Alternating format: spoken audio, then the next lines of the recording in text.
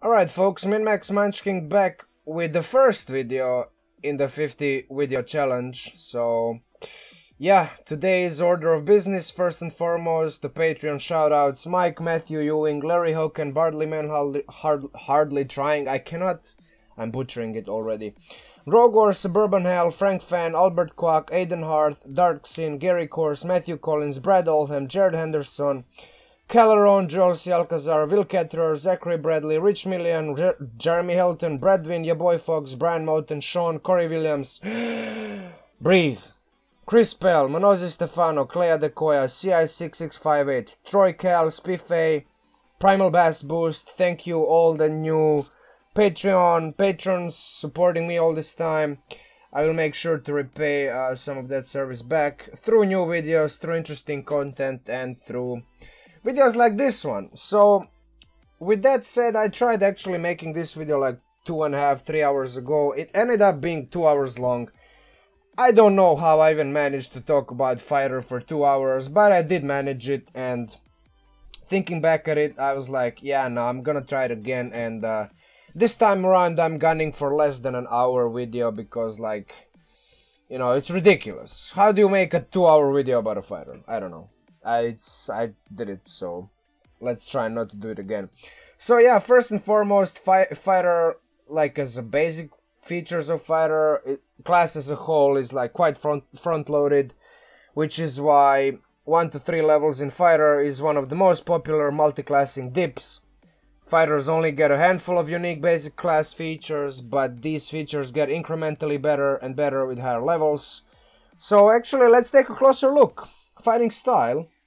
The only martial class which gets to choose amongst all 6 distinct official fighting styles is fighter. Fighters can really be made into any type of weapon wielder, any type you want.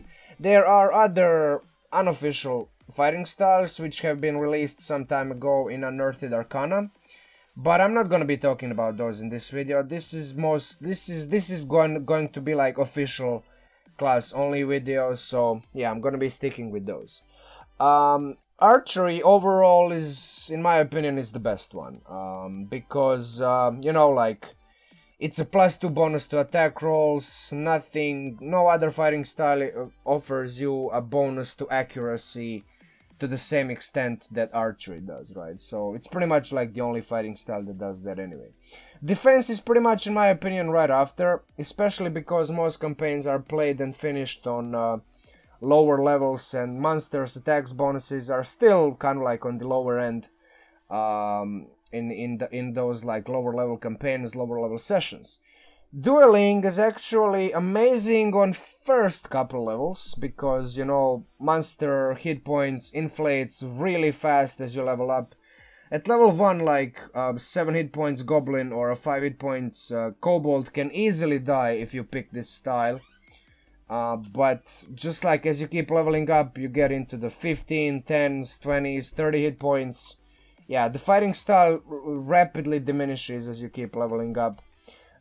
Still, fighters are one of the best class to take this fighting style, because no other martial class gets as many attacks per turn per round as fighters. So with just sheer amount of attacks that you get, dueling fighting style is pretty much gonna be, you as a fighter are gonna be benefiting the most out of the fighting style as it is.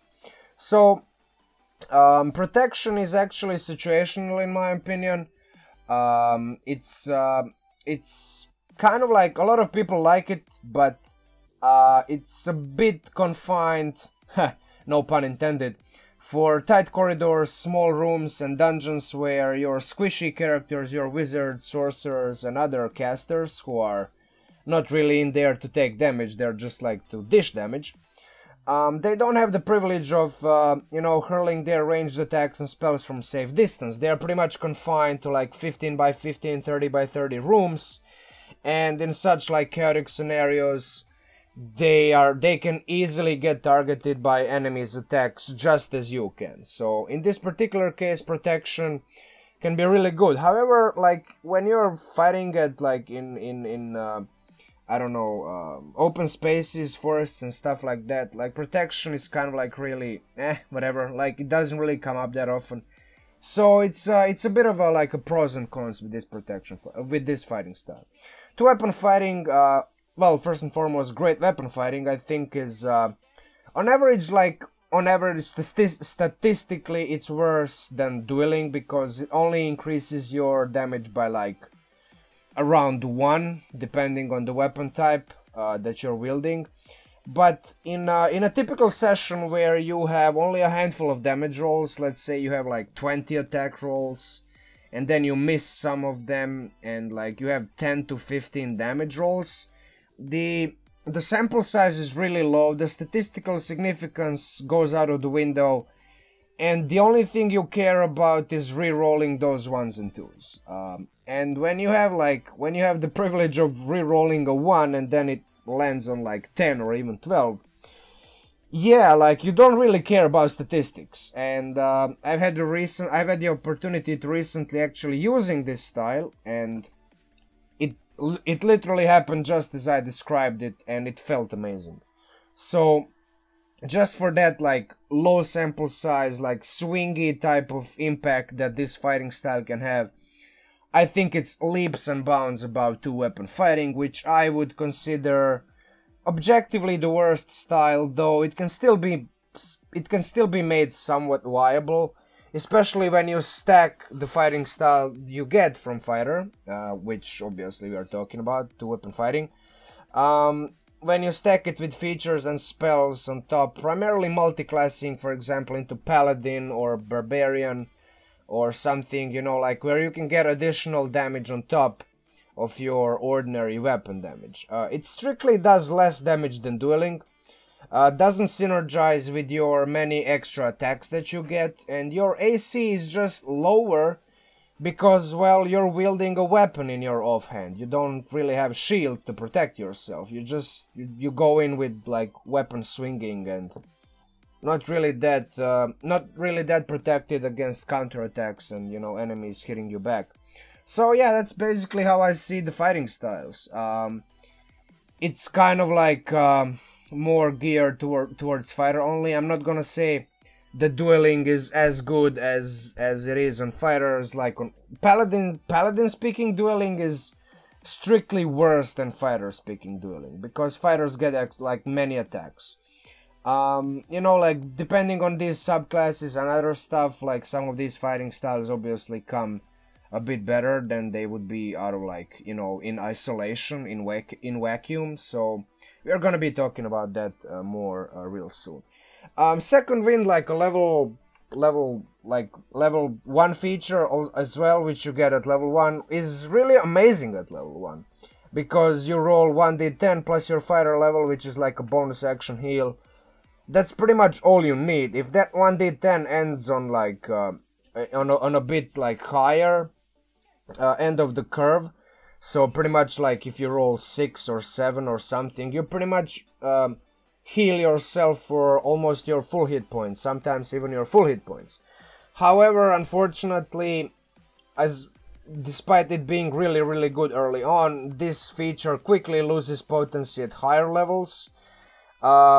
But, you know, like, even then, like, extra healing is always useful in a pinch and helps alleviate some of the strain of the clerics, druids, and bards that are, you know, struggling to keep you all up and fighting. So, now that we go to Action Surge, which is one of the main reasons why a 2-level fighter dip is so popular with so many builds. This feature alone allows you 1 extra action per short rest, and you only need 2 levels of fighter to get it. You can attack again, you can cast a second spell. Yes, 2 fireballs are perfectly legal. Don't let anybody tell you it's not, because that only works with bonus action spells. We are strictly talking about actions here. So Action Surge gives you another action. Doesn't have anything to do with bonus action or anything else. The only thing you get is additional action. That's why it's called like it's called. You can dash, you can disengage, you can try to hide, you can attack again. And if you're in a sufficiently high level game, and your character is sufficiently high level, you can potentially, like in the first 2 rounds of combat, have more total attack rolls than all other players in your party, all your companions. That's some food for thought. I'm not gonna go into the martial archetypes right away, but I'm gonna just quickly mention the ability score improvements. Fighters get 7 of these. Rogues are the only class that gets more than 5. Every other class, official class at this present time, at this present moment, Wizard, Warlock, Sorcerer, Ranger, Paladin, Monk, Druid, Cleric, Bard, and Barbarian, all of those classes get only 5 ability score improvements. And like this does help put fighters on somewhat even playing field compared to other martial classes. For example, Barbarians get Rage, that helps immensely on low levels to like increase survivability and increase damage. Paladins get Self-Heal and later on Aura of Protection. Even Rogues, which are not typical martials, they don't have like extra attack and somewhat like they don't even have fighting styles and stuff like that. But like they are weapon wielders, weapon users. Even Rogues get Sneak Attack and Cunning Action and stuff like that. So you can really customize and build up your fighter through these ability score improvements. And you get 7 of them once again. So yeah, most tables allow feats, and feats are amazing. And even if your table doesn't allow feats, just the sheer fact that you can bump up your strength to 20, increase your con to 20, or maybe if you're a dex user, bump up your dex to 20, and then keep like bumping wisdom or even intelligence or charisma, whatever you want. Yeah, it's really neat. Finally, well, not finally, but like after all, after like 4 levels of excruciating grind, we finally get to level 5, and that's like extra attack. So just like every other martial class, fighters get extra attack at level 5, but they also get 1 extra attack at level 11, and also at level 20 they get a 4th attack. So this makes fighters one of the most reliable single target DPR classes out there, and at higher levels you will rarely ever spend a turn dealing 0 damage. Something that, for example, rogues are notorious for, because they only get 1, maybe 2 attacks in a single turn. And you have a privilege of just swinging for fences for days, depending on your level, right? Now, Indomitable is a fairly higher level feature, but at the level that you get it, at the level that you get your first use, at level 9, is just at the time where succeeding on saving throws starts becoming more and more important than, you know, just relying on your AC and not getting hit. Of course, just like most other features of fighter, which we just like briefly touched upon, you get more uses at higher levels. And this is pretty much the theme of like basic features of fighter, because you only get like 3 or 4 basic type of features, and the only thing that you get at higher levels is those features. You get more uses of them. For example, extra attack, you get 1 more at level 11. Indomitable, you get 1 more at level 13. You get 1 more use of action surge at level 17. So it's kind of like the theme of fighter. And it might sound kind of like boring, bland, and straightforward at the beginning, but all of these features are really good. And when you combine them with martial archetype features, which we are gonna delve just like in a moment, it really makes the fighter into one of the prime classes. Like parties that don't have fighters or pretty much any other martial in them, they really struggle. I've recently had the opportunity to play in a session that pretty much had all spellcasters. There was no martial, there was no single target damage dealing class in there. And we spent like 8 rounds trying to dwindle like the hit points of like a random ass demon we were fighting. It was really painful. I really wished like one of the fighters was in that session, but unfortunately there wasn't. So yeah, when you have them, you kind of like feel, what is this guy doing? He's just hitting stuff. But when you don't have him in a party, oh boy, like his presence is felt and his absence is felt even more. So with that said, let's go into the Arcane Archer real quick.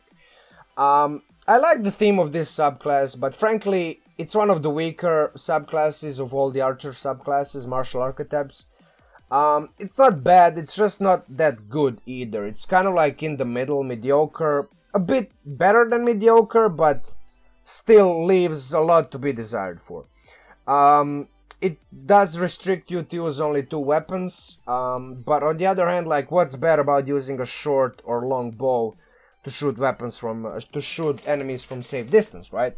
So, first and foremost, we get this Arcane Archer lore. It's mostly like a ribbon feature. It helps like, it helps you build that feeling of, yes, I'm an actual fighter that can do some limited rudimentary form of magic. You get a couple of these cantrips, you get a couple of skills, well, one skill or one of these cantrips. Whichever one you choose, it's kind of like good. I would probably go for Prestidigitation, but Druidcraft is interesting because you can predict weather easily with this cantrip, and it kind of forces your DM to be prepared with like, oh, what type of weather is it today? Well, it's kind of rainy.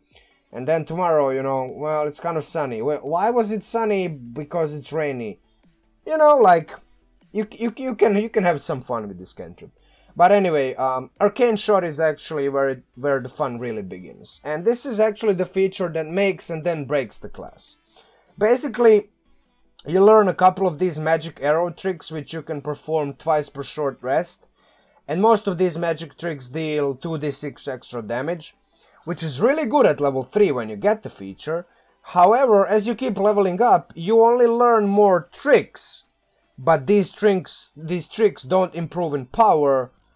They just, you learn more of them. And yes, you can increase the potency of these tricks, these shots, whatever you want to call them, by investing in intelligence, but that's where the problems arise. That's what makes you even more dependent on multiple abilities. This is kind of like where you water down the subclass, because something that even like as many ability score improvements as fighters get, even you can't keep up with how many abilities you have to keep track of. You have to keep bumping your dexterity because you're shooting, your bows. You have to keep bumping your intelligence because you need it for these tricks. And then on top of that, you also need some constitution because, you know, like, you're a fighter, you're expected from time to time to tank some shots. And yeah, it really puts you in this very weird position where you have to keep simultaneously bumping 3 ability scores, and that's easier said than done. But if we just ignore all of that, you get a couple of these very interesting options, arcane shot options. So first and foremost, on low levels, Bursting Arrow gives you like AoE damage, which on a level that you get is really good, but later on loses potency because 2d6 damage is not that good at later levels. However, Grasping Arrow is, in my opinion, probably the most useful, most consistent one of all, because it's the only option whose extra features are not reliant on a creature failing its saving throw. Now, you deal that extra damage. Sure, it's a poison type of damage, so it might get resisted, it might be immune, but at later levels you don't really care that much about dealing as much damage, even though, well, you kind of do. But this effect which Grasping Arrow provides is like, it's immediate. There's no saving throw against it. The creature immediately, its speed gets reduced, it gets tangled in these roots, poisonous brambles, whatever, and if it wants to get away from those, it has to spend its action. So yeah, I mean, this does affect your own action economy in a very beneficial manner and affects the enemy's action economy in a very, you know, bad manner. So I think for that reason, Grasping Arrow is really good. And finally, in my opinion, Banishing Arrow is something that you should consider when you play this class, because, you know, if you decide to pump, especially if you decide to pump up your save DC, if you increase your intelligence up to 20, if you max it out, I mean, you can deny a powerful monster's turn by banishing it for the time being, or if it's a boss, some kind of like super awesome creature with legendary saves, you betcha that creature is gonna use one of those legendary saves. So yeah, all of this like all of this feels really weak when you realize that the damage of these options does not increase before level 18. In other words, when you get to level 10 or like something, the only thing you have to rely on is like these effects, because the damage on its own is not gonna be that effective. Yeah, these effects are powerful, but they go off of intelligence, so multiple ability dependency is something that's kind of like really bad. When you go single class, you kind of expect, okay, I'm only gonna be focusing on 2 abilities, but somehow with this subclass you have to focus on 3, even though you're not even multiclassing.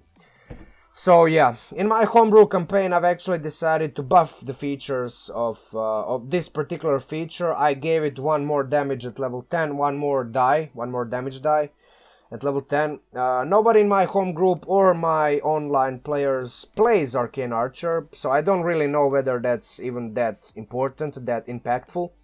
But I don't think this class would break or become OP if it was given just like one more use of Arcane Shot at, let's say, level 10. I don't think that would break the class. But as it is, this is what we are operating with, and that's what we have to work with. So yeah, if your DM allows you otherwise, good. If not, this is what you have. So yeah, let's explore. Magic Arrow at level 7. It's always good that class gives you magic weapon, damage, because in some cases, in some campaigns with some DMs, you just cannot rely on them of giving you like weapons that you want. Like in this particular instance, you're limited to a short and long bow, so it just might not happen that for the entirety of the campaign, it just might happen that you don't get the weapon, you don't get a magical longbow or short bow. So in that case, I kind of like, it makes sense to give the class magic arrows. Also, curving shot is pretty straightforward on its own. I actually had the privilege of playing in a party with a single class Arcane Archer, and the amount of times curving shot turned a missed attack roll into a hit was amazing. On the other hand, there are more reliable ways to get a bonus action attack, but at least you don't have to rely so much on feats. In this particular instance, you kind of get a pseudo bonus action attack, because frankly you cannot really afford of taking too many feats. You have to keep like bumping your intelligence and dexterity as you keep leveling up. So yeah, there's that. More options, more tricks as you keep leveling up. Finally, at level 15, you kind of like, okay, so when you get this feature, you always have at least 1 use of Arcane Shot. That sounds cool on paper, in theory, but at level 15 it hardly even matters. It hardly ever matters, right? So on top of that, I have yet to come across a high level table which can manage to have like 4 to 6 encounters as recommended by Dungeon Master's Guide. In my own experience, high level parties can pull off 1, maybe 2 combat encounters during the course of a single session. Anything more than that turns into a 15-hour long slugfest, and if you have a DM who can manage high-level combats that last less than, I'm gonna say, a conservative 2 hour, that DM is a goddamn superstar. And yeah, finally at level 18 you get 1 more trick, and that's it for the Arcane Archer. And finally, after we've gone through all of that pain, which is not like, I'm not gonna say again that it's a bad class, but you're gonna quickly see why it's not that good either. The case in point is Battlemaster. It's still considered by many people as the best fighter subclass out there. I'd dare and say that Eldritch Knight, particularly late level Eldritch Knight, and to some extent Cavalier, can easily kind of like outperform Battlemaster, but it mostly depends on your party and your DM and the campaign that you're in. I won't even compare apples to cucumbers. So as it stands with Battlemaster, a class that has been out ever since 5th edition became a thing, you can still annoy your DM just as well as you could, you know, back when it was like a new thing, a new shiny toy in people's on people's sheets. So first and foremost, you get the Student of War, which is a ribbon feature that helps flesh out your character into something more refined than just a dumb brute hitting stuff hard and fast. But combat superiority and maneuvers is the, you know, that's where the meat of this class is. Right off the bat at level 3 you get 3 maneuvers, 4 d8 superiority die that recharge at short rest, more dice, more maneuvers at level 7, 10 and 15, an option to swap maneuvers every time you learn a new one, and most importantly saving throws for some of these maneuvers that actually go off of your attack ability, right? Instead of going off of intelligence or whatever other mental ability that Arcane Archer goes off. So strength or dex is pretty much the only two abilities that fighters are even interested in. Depending on whether you go dex or strength, either one of those will work and simultaneously increase the save DC for the maneuvers. So yeah, that's only a good thing, because like you don't have to even worry about multiple abilities, you only have to worry about one. Possibilities are endless. Here are just a few maneuvers to paint a picture. For example, disarming attack, which can be used to thoroughly mess up enemy spellcasters by just knocking out their arcane foci, how do you even say that? I don't know. For example, if you're not sure whether your attack roll hits, you roll like 13, 14, you're not really sure if that's enough. Well, you have precision, and you add that to your attack roll, and you just laugh as you see the monster bleed more and more. And maybe you just need advantage on the next attack roll.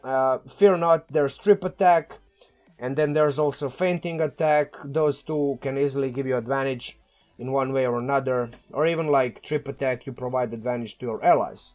So with so many maneuvers at your disposal, with so many combinations of these maneuvers that you can learn and use, you can really flesh out your Battlemaster the way you want it, and you can legitimately become a martial battlefield control god.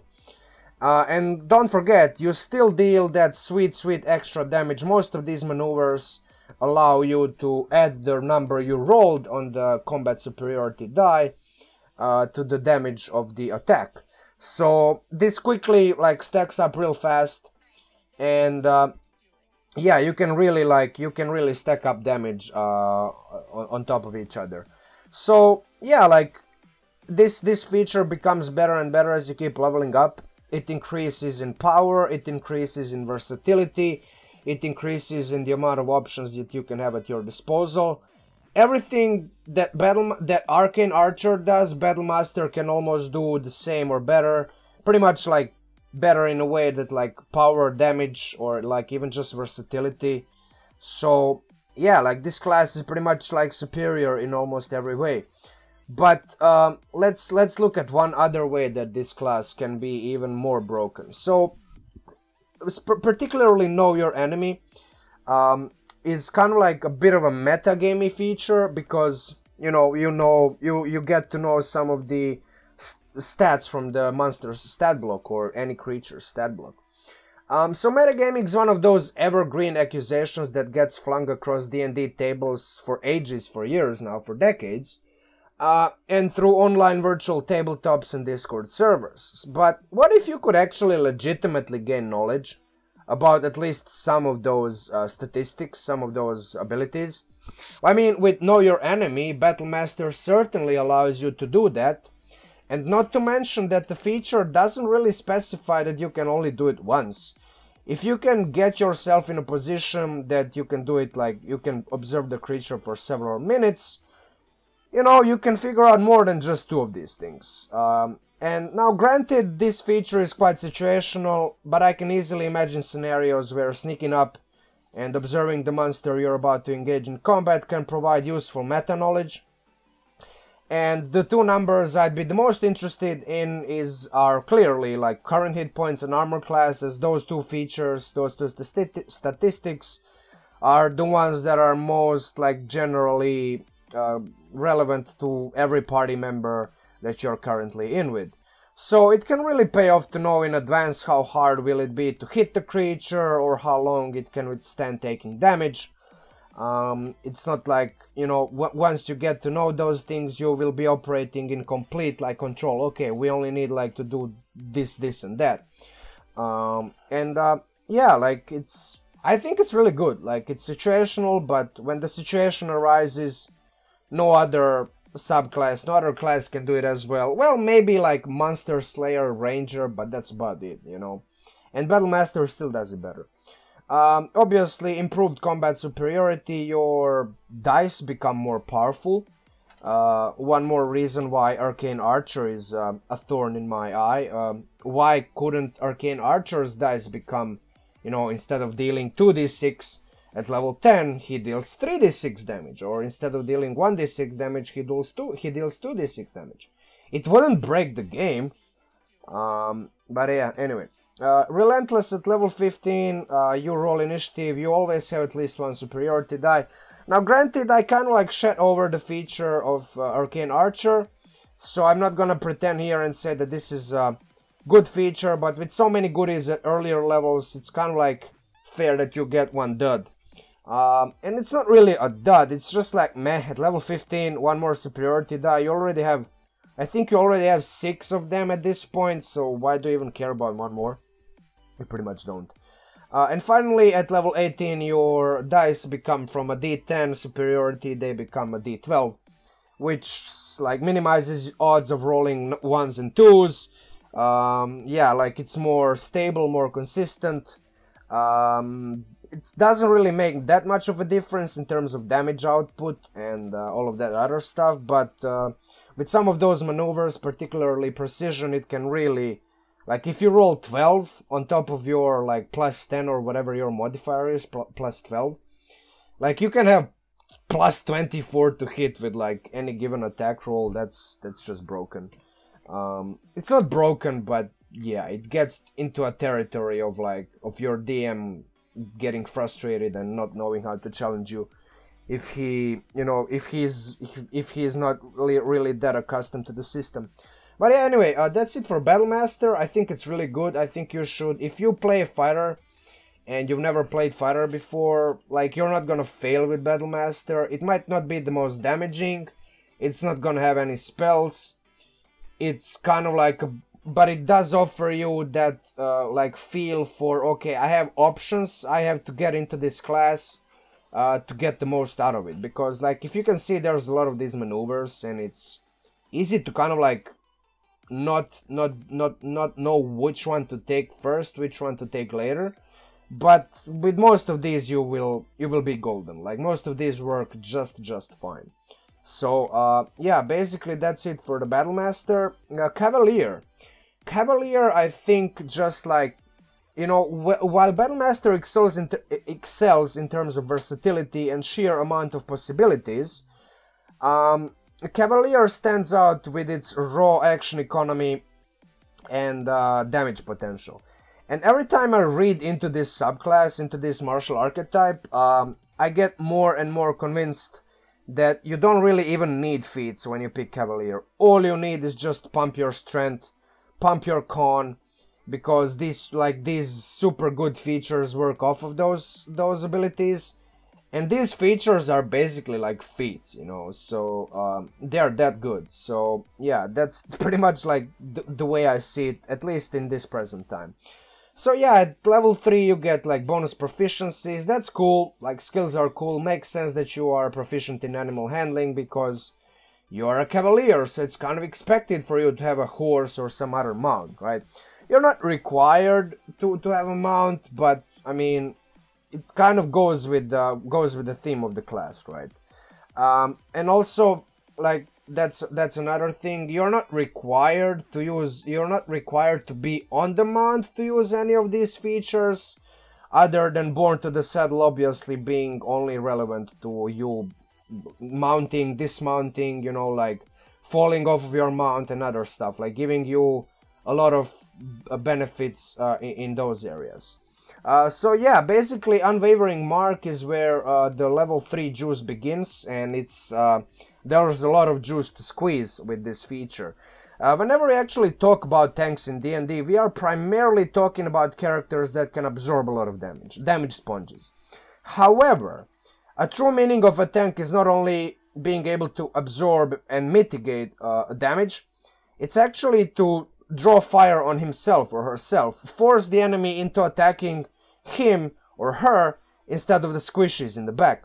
So while Cavalier can mitigate damage, you know, decently as well as any other fighter out there, the subclass, the level 3 feature excels, and not just the level 3, all the other features, they kind of excel with this rare but potent combo of features that result in these like pseudo aggro mechanics. So while enemy doesn't really have to attack you when you use these features, you are severely disincentivizing the enemy from attacking anybody else other than you. And that's kind of what you want to do when you're a tank, right? So when you mark a creature you hit, when you get to level 3 and you have this feature, Unwavering Mark, it has a disadvantage against everybody and everything else other than you. If it still decides to hurt somebody else, you can now use your bonus action to swing with advantage and deal even more damage than you would normally do with your like normal attack. It is a long rest dependent feature, but it's also kind of like limited by your strength. Not kind of, but it is. But with how good it is, like considering how good it is for a level 3 feature, I think it should be a long rest feature, and I think it's perfectly reasonable for it to be and remain so. Even though if you say like fighter features should be short rest, no, like this feature is legitimately very, very good. So warding maneuver, you get it at level 7, so it's just 4 levels after you get your first very, very good feature, and now at level 7, you now get another way to protect yourself and those nearby, and you stick out like a sore thumb. You're really annoying your enemies, and probably your DM at this point. Because with this special type of reaction that you get when you get to level 7, you or any creature close to you, including your mount, can either force the attack roll that hits to miss, or if the attack still hits, after you roll this 1d8 and add it to the AC, it only deals half damage. So, like, if the attack deals 20, 30, 40 damage, which could even happen at level 7, but especially later on when you get to higher levels, this feature becomes ridiculous because, sure, the monster might just have like plus 16 million to hit and hits you regardless of rolling a d8 or not. But that hits only deals half damage, and this is, yeah, I mean, this is really, really good. Now, granted, this feature also imposes a daily limit that's limited with your Constitution modifier, but that goes to my first point about this class, where I think, like, you don't need feats.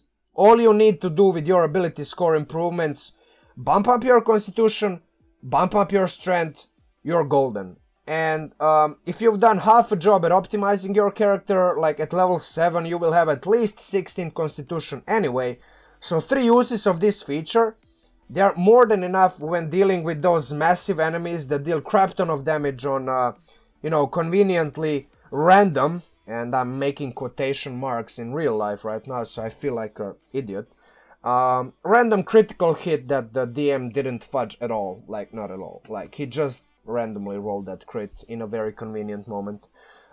So yeah, that's gonna help against those moments.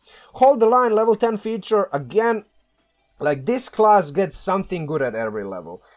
Basically, when you read into the feature and think about it for a minute or two, when an enemy enters your reach and you manage to hit it, its speed becomes 0 regardless. As long as you have a reaction to spare, you are like, that enemy is hard pressed to move out of your reach. And this is just one more tool that forces enemies to focus you instead of the squishies in the back. Because, you know, if they want to move within your reach, especially if you take a reach weapon, right? So the enemy has like 5 feet reach, but you have 10 feet reach. And the enemy tries to get in melee with you, and then you use this reaction. Well, now the enemy doesn't have any choice, it has to fight you because there's no other targets in immediate vicinity. And that's what tank does, you know, like, yeah, you're there to take damage, but also you're there to prevent enemies from damaging your more fragile companions. And yeah, with all of these features so far, you're doing exactly what tank is supposed to do. So at level 15, Ferocious Charger doesn't actually look that impressive as a standalone level 15 feature, but when you combine it with everything else you can do with all of these, you know, stop the enemy, give it 0 movement speed, give it more damage, gain advantage here, whatever. Yeah, like, it's everything else that you can do. Your DM will quickly run out of excuses why she still chucks rocks at that wizard trying to get cover behind the big tree. Like, there's like very little way for that to work out, and by this level, like, the DM is pretty much just gonna be targeting you, because you're gonna leave him very little wiggle room, or leave her, to attack anybody else. So yeah, there's that. Finally, at level 18 you get the, I mean, look, I want to say right away that this feature is highly situational and therefore won't always proc. But goddamn, can you find me any other subclass that can theoretically do more than 30 attacks in one round and single-handedly stop an entire horde of enemies trying to pass by it through a tight corridor? Think about it. You stand in the middle of the hallway, you wield a glaive or some other reach weapon. All your enemies are moving into your reach, they're trying to get past you.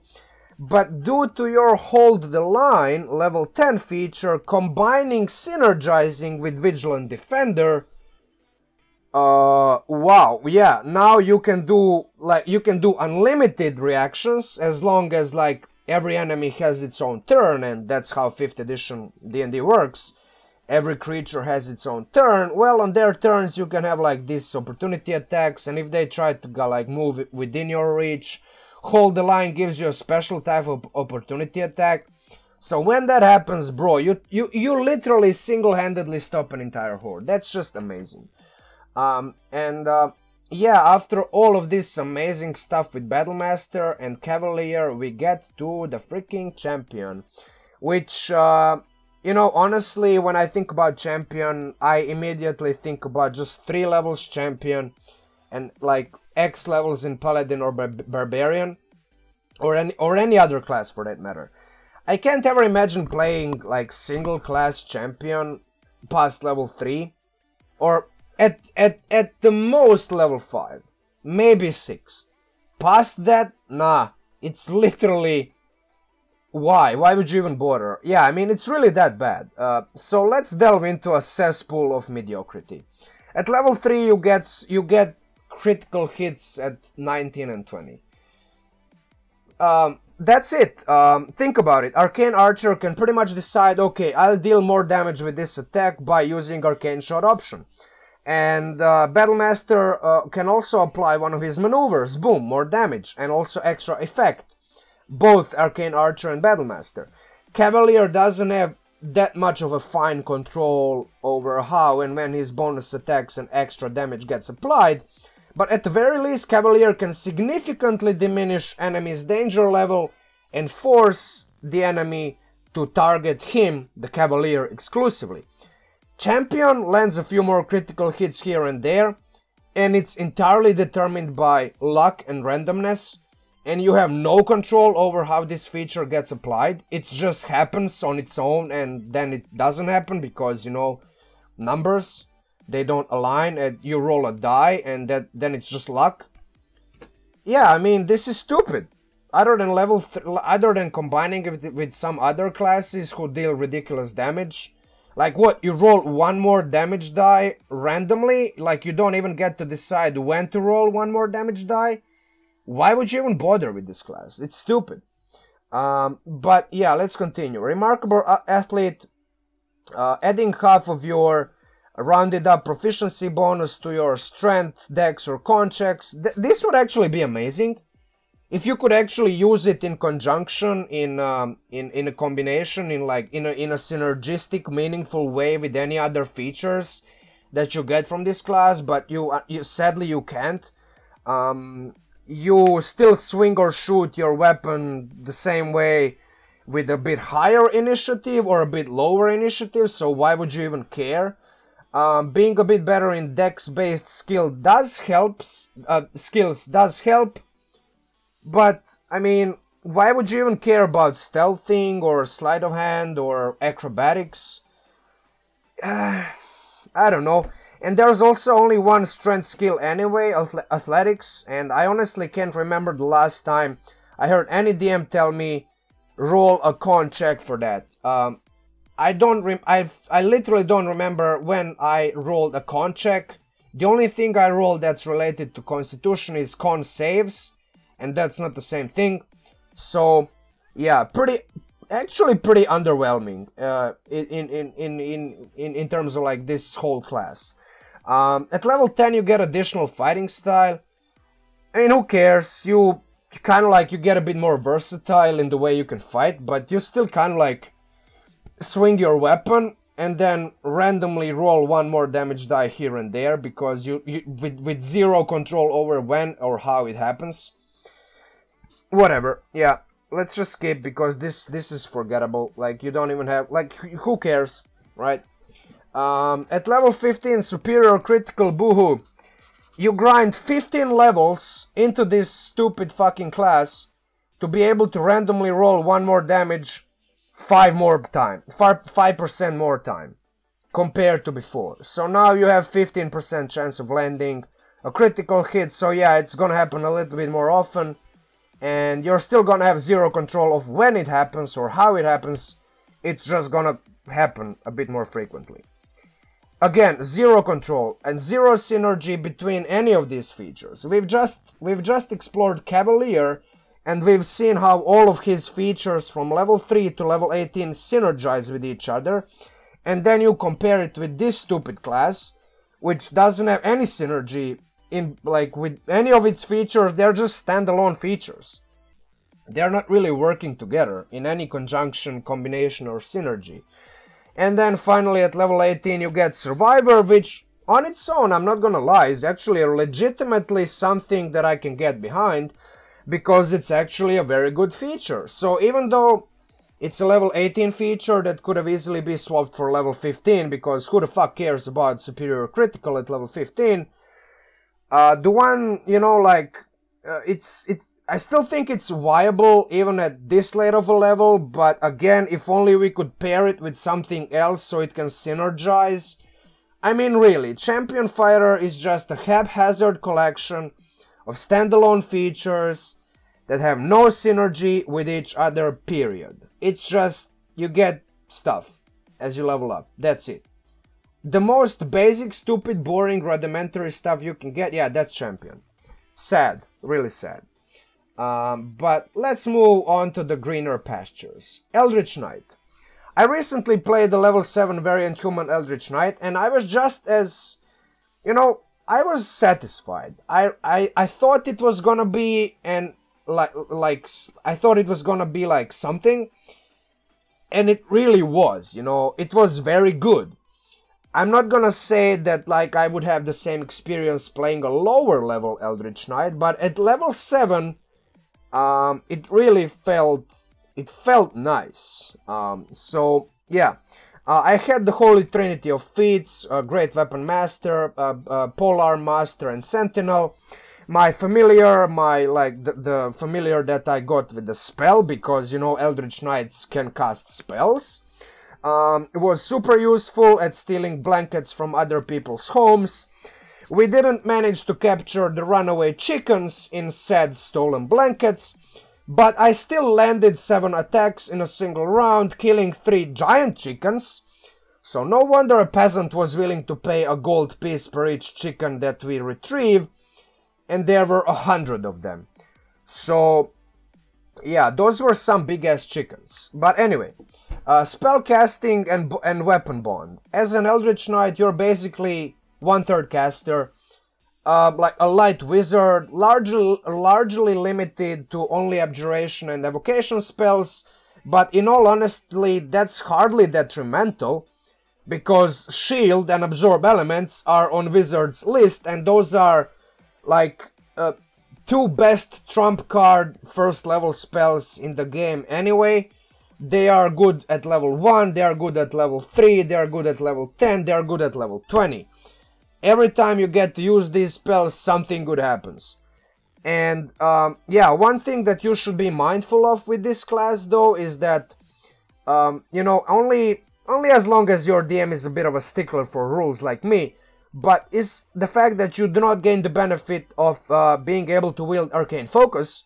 So this can be easily overcome by, you know, buying Ruby of the War Mage, which is a common magic item like for like 50 gold or something, if your DM allows you to buy stuff from magic shops. But yeah, this item effectively turns any of your weapons that you put it in a focus. And if you don't have access to any of that, most spells you are gonna be relying on don't really require anything but verbal and or somatic components anyway, so it's not gonna be that much of a problem in either case.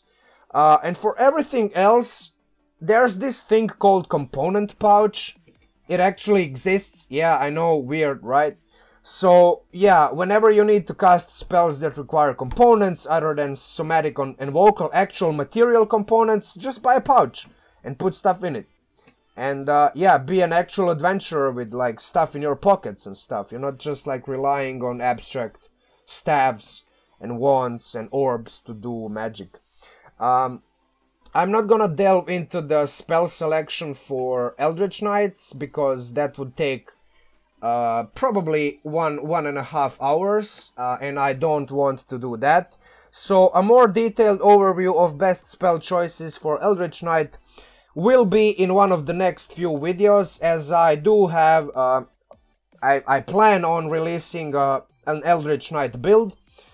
So stay tuned for that, because it's coming up real soon, maybe even in the next couple of days, because, you know, every day there's gonna be a new video for the next 50 days, so there's that. A feature that often gets somewhat overlooked is a weapon bond, which allows you to make these, like, this special bond with not just one, but two weapons. Why is this important? What I like to do, what I like to imagine my Eldritch Knight doing, is have my main weapon and a dagger bonded to me. That way, if I ever get captured, I can just summon the dagger right into my hand, because it states so very unambiguously, very clearly in the feature, the weapon appears in your hand. And then, you know, if I get knocked out or if I get captured, I can just easily, you know, like, free myself, and then I can, you know, help my allies, free them with the dagger that I just magically summoned in my hand. Or if I get knocked out and lose the weapon in a mud hole, and then I'm like about to get eaten by a savage monster in the swamp, I can still have a better chance of fighting the monster, defending myself with the weapon in my hand, instead of that weapon being lost somewhere in the mud like 500 feet away from me. And not to mention, when you go to places that ask you to leave your weapons for your own safety, right? For our and your safety. And then those places, the people inside of those places turn around, try to rob, kidnap, and kill you. For whatever reason, because, you know, that's what happens in D&D. Yeah, in that case as well, weapon bond is a savior, because you can just give the weapon to whoever is guarding it, and bonus action, summon the weapon in your hand, and now you're ready for a fight. So yeah, I mean, this feature in like a proper campaign where like there's a little bit of combat, social encounters, exploration, really comes up. I'd imagine this would come up very, very often. So yeah, that's it, and I really like it. And I didn't get the chance to use it, but I mean, if I ever play Eldritch Knight again, which I am gonna, I'm gonna probably get the opportunity to use it in one way or another. Level 7 feature, War Magic, is really good in my own opinion. More useful for melee-oriented Eldritch Knights, as you can pair your cantrip which you cast. Let's say you cast Firebolt, or Chill Touch, or any other cantrip that has like decent amount of range. And then you pair it with a throwable weapon such as a dagger or a hand axe. This results in a more reliable range DPR. However, if you are optimized for ranged weapons, you could try and use this feature to really stretch the DM and the imagination and action economy and everything. For example, you could cast Mage Hand, pick a blanket, throw the blanket on the creature's head, with a bit of a luck, and probably begging the DM to just let you do it, right? Because that's ultimately what most of these maneuvers that go outside of the usual stuff that fighters and any other class does. He or she, the DM, could give you advantage because the enemy now has blanket all over his head, and the enemy is effectively blinded from the cover that's covering his eyes, or her eyes, or its eyes.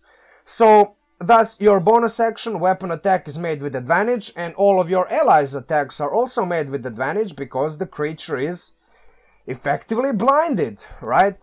So there is a million possibilities with this feature. I think only the sky is the limit, especially when you go into the cantrips like, I don't know, Mold Earth, Minor Illusion, and, you know, like, without wasting too much time talking about those. Yeah, basically, that's it. That's it for War Magic. I think it really offers some very, very interesting possibilities. Level 10 Eldritch Knight, Eldritch Strike feature. Few features in the game at all let you impose disadvantage on saving throws against your own spells. Now, this feature does take you a while to set it off, but considering how Madness is one of the Eldritch Knight's weaknesses, meaning that you have to focus on intelligence as your spellcasting ability, the ability used for your spells. This feature, indeed, when you get it, helps circumvent, mitigate some of that madness issues that you have. Unfortunately, you cap out at level 4 spells at level 19, and then you don't really have even that many spell slots to work with, but you can still pull off a nasty casting of like slow or maybe hypnotic pattern, or like spells such of like debuff spells that really hurt the enemy. Either completely incapacitate it, like completely for the time being put it out of combat, or like severely hamper its abilities and stuff like that. So yeah, basically that's the way I see it, and I think this feature is very useful. Now, Arcane Charge is again probably more useful for melee-oriented Eldritch Knights, but it can be just as good for archery-optimized Eldritch Knights looking to get out of enemy's grasp and continue plinking at it. I've actually seen the high-level Eldritch Knight using this feature, and every time he used Action Surge, there was this situation where the teleport was actually really useful. You know, getting up to a flying enemy for the time being, teleporting up to like a 20-30 feet high stone where the enemy spellcaster is at, or whatever, you know, like at those high levels, features like this are actually very, very potent, because if you have a half competent DM, he's gonna use every opportunity to challenge you, either through terrain or you know, like spells or stuff like that. So you just being able to have one more thing that you can do using your Action Surge, yeah, that's gonna really help your action economy and your positioning and everything else you do. So finally, at level 18 you get Improved War Magic. So not only can you cast cantrips and then attack as your bonus action, you can now cast leveled spells. So think about this. A new enemy enters the fray. It's a big, scary enemy monster that hits hard. You take the attack action, you aim this attack at the new foe that just burst into the battlefield. You hit the foe, you hit the enemy with the first arrow, and you direct the remaining 2 arrows at the other enemy you've been fighting for the last 3 rounds. Then you use Action Surge and cast Banishment on the creature you just hit. Due to your Eldritch Strike, the creature you just hit has disadvantage on the saving throw. The creature probably gets banished. If the creature has legendary resistances, it's probably gonna use one of those legendary resistances. Then, to top it all off, you use your bonus action to finish off the enemy you just shot twice moments ago. In my opinion, no other fighter can be as effective as Eldritch Knight at high levels. It has just enough spellcasting to be relevant even in tier 4, while he does still maintain a high degree of single target damage per round, damage output, throughout the entire course of campaign. And honestly, I can't wait to play more of this class. I think it's really like a little bit of spells, a little bit of martial capabilities, just like a nice little mix of everything, and it meshes really well with each other. Unfortunately, Purple Banner Knight doesn't come nearly as close to Eldritch Knights or Cavaliers or Battle Masters as maybe you would wish for. It's one of those weird subclasses that got introduced in Sword Coast Adventurer's Guide. And yeah, I mean, it's kind of almost as bad as Champion, but I mean, honestly, D&D is a team game, and at least it's more useful than Champion to your allies and whatnot. So yeah, let's begin. First and foremost, there's a knighthood restriction right off the bat, restricting a subclass to a specific type of organization, to a specific type of character. Frankly, it kind of like seems like a lazy design, because by making it look exclusive, Wizards of the Coast only really managed to somehow make it even less interesting than it already is. It's just, you know, sure, okay, there's a knight in the title of this subclass, but there's also a knight in the title of Eldritch Knight. And it has nothing to do, there's no restrictions other than spellcasting restrictions, which, you know, makes sense. Because it's not a like full, it's a like 1/3 caster, it's not even half caster. So, yeah. But anyway, back to Purple Dragon Knight. I don't really like this. I mean, why would I be forced to be this, you know, whatever it is? Just give me options, you know, give me some options. Don't restrict me right away. I hate that. Yeah, it might actually be good for somebody who doesn't really want to get bothered in figuring out what his character is, where he or she comes from, what does he do, what are his or her interests. Yeah, I mean, it could be good for those types of people who just get into a game like they don't really even get the full picture and comprehend all the possibilities. But even then, like, come on, stop restricting me. Fuck that. A Rallying Cry. I mean, extra healing is nice, okay, I'm not gonna deny that. But one question asks itself. Should a fighter be the one who heals the rest of the party? I want you to answer me this question in comments, and I'm really eager to hear your opinions. I'm not gonna say anything about it because that might influence your answer. So, yeah. There's that. Royal Envoy at level 7. Expertise in Persuasion as a fighter is a bit weird, but whatever. You know, the rest of these skills, Cavalier gets those at level 3. I think even Arcane Archer gets some of those at level 3, and I'm pretty certain Samurai gets those skills at level 3 as well. So explain to me why this particular subclass has to wait 4 more levels to get pretty much like the same or similar selection of skills that all of those other subclasses get at level 3. I don't know, like, let me know in the comments, right? One more answer. There we go. Yeah, so, yeah, anyway. Inspiring Surge at level 10. Alright, so this guy is clearly a team player. So I'm gonna yield to you that the first thing that pops to my mind is a Paladin. For example, just waiting for that peculiar fighter, in this case you, Red Dragon, whatever, Purple Dragon Knight Banner, whatever the fucking name is. Yeah, basically that you as a fighter, you give it a surge, and then that Paladin gets a nat 20 from a Divination Wizard, and then that Paladin infuses the Righteous Fury of 4th level Divine Smite into the Pit Fiend and then like deals a crap ton of damage. Sure, that could work, but give me Cavalier's Hold the Line any day. At least that feature works on its own, is consistent, doesn't require my teammates to like pull my own weight. Nah, let me do something, not just like having to rely so much on my teammates to do the work for me. Granted, some things can be made with this. I'm not gonna deny I get a few ideas for like party compositions involving this particular subclass, but that's the extent of usefulness I see with it. On its own, this subclass is pretty whack, you know, like it's not consistent at all. Like you depend so much on your teammates, and it could be like, I don't know, like it could be good, it could be bad, who knows.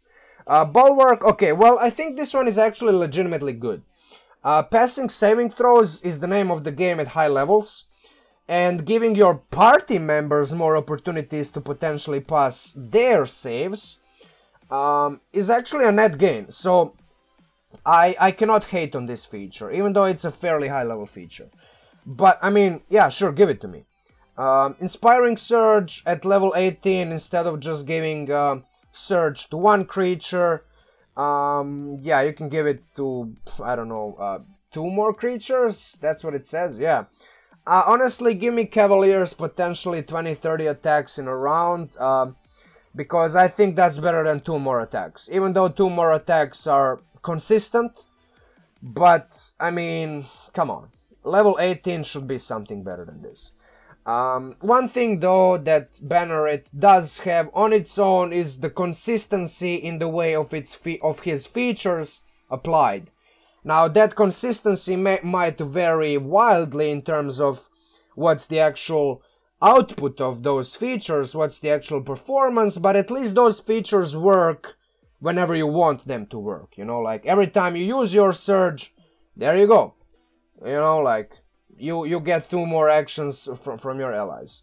So, you know, I'm not gonna say it's bad. I think it's clearly better than Champion, because at least you can help your allies do something useful instead of like just rolling random 1 more damage die with Champion at level 15.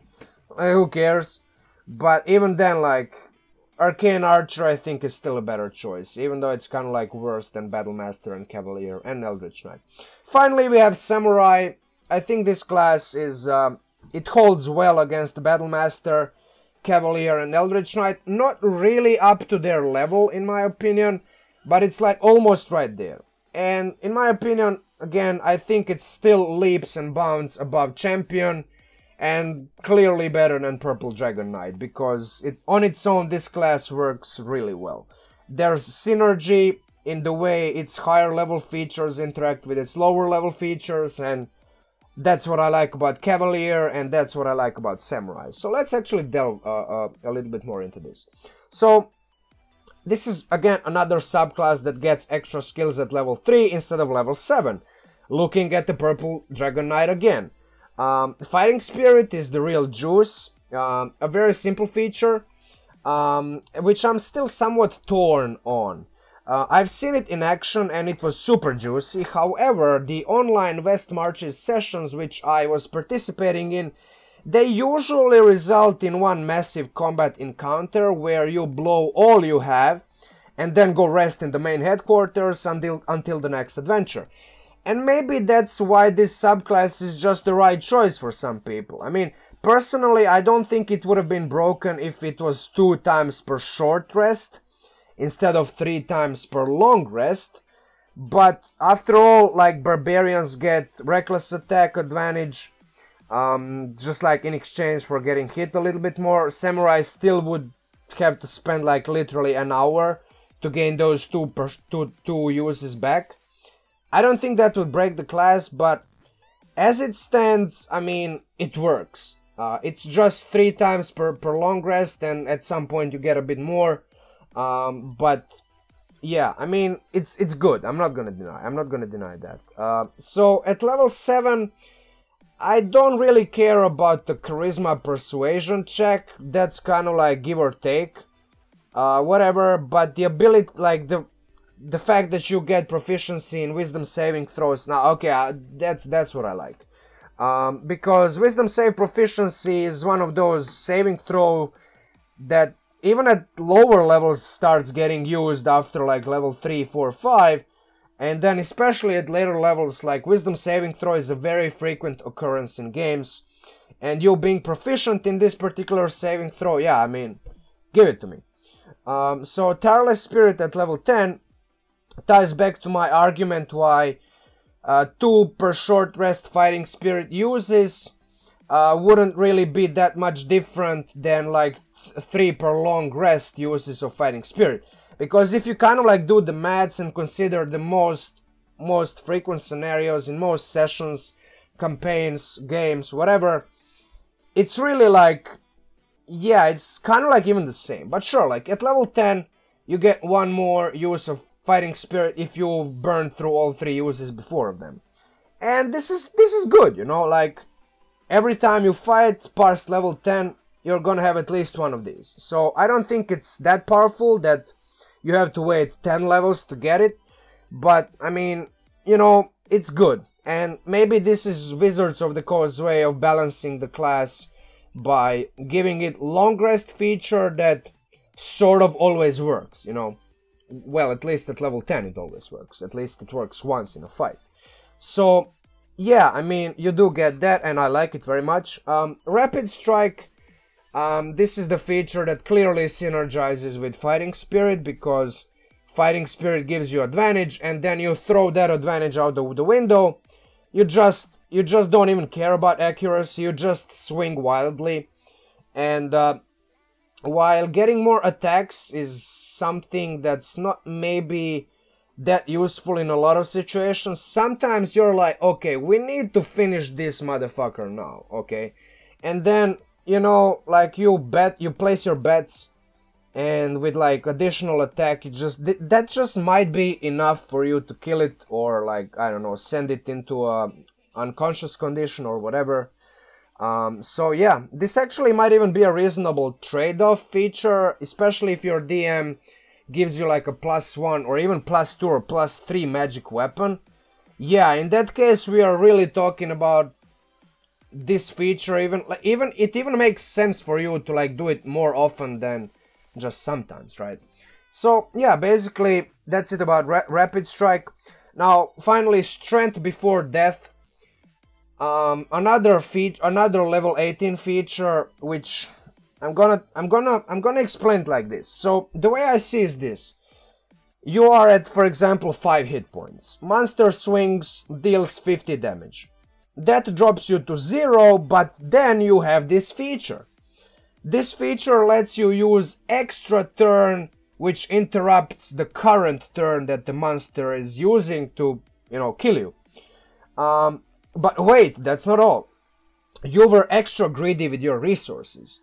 You still have your second wind, and you still have your action surge, because, you know, you're an absolute maniac, and you just wait until the bitter end to use those. You take your turn, you disengage using your action, you action surge, you use dash, you move away, you use your movement, which was given to you by this like extra turn, and now you are at least 60 feet away from the monster. And then you top it all off by using your bonus action to second wind and bring yourself above 0 hit points. So this is what happens. You are at 5 hit points, the monster swings at you, you end at 19 or maybe even 30 hit points, you are 60 feet away from the monster, and it's like, what happens? Yeah, like high level single class characters happen. And like this feature, although situational, I'm not gonna deny, but every time you're really fighting that really hard combat, you're like, everybody is dropping to 0 hit points, everybody is low, casters have wasted their spell slots. Sometimes it's really up to marshals to do that last ditch effort to like squeeze in 1 or 2 more attacks and finish off the creature that you're fighting for like the last 5 or 10 rounds. And this feature alone can actually enable you to have that epic moment where, you know, like you get dropped to 0, but you also drop a monster to 0. So yeah, it's kind of like a mutual knockout that you see sometimes in boxing in real life. And that's kind of like what this feature can allow you to do. So yeah, folks, that's it. I managed to actually make this video 1 hour and 15 minutes shorter than I did it before. So yeah, actually that's good. I do have this messy Word file, which I wrote kind of like yesterday, or for the past 2 days I've been writing it.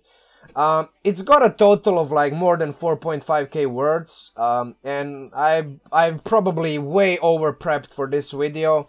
I could have just talked about this stuff off the top of my head, but I think in that case I would be talking for another 3 hours on top of what I already talked about, so I think this is probably a better way to do it. If you want access to that thing, it's kind of like just a messy collection of my own thoughts, which I used as a springboard of like talking points and stuff like that. So I'm not even sure I'm gonna upload it to Patreon, but if in case I do, and in case I don't, either way, if you go to my Patreon, that's where you can find the rest of my video notes and files. Now I already have like 49, 50 videos on my channel. Not all of them are build videos or videos that have like these interesting topics. Some of them are just like announcements and stuff. But considering the fact that again I'm gonna be releasing at least 49 more videos in the next 49 days, this page is gonna get updated with way more stuff than it has right now. So head over to my Patreon. For just 10 bucks a month you can get access to all of this and everything I release in the future. I think it's a good deal. It will be especially good deal after I'm done with this challenge, which I'm definitely gonna finish. I have full faith in myself. Links in the description. As always, like, share, comment, subscribe, hit the bell button. You know the drill. Not your first YouTube video, not probably the first video on this channel. More videos very soon. Next video tomorrow. Stay tuned. Stay around. Yeah. MinMax Munchkin out and talk to you soon.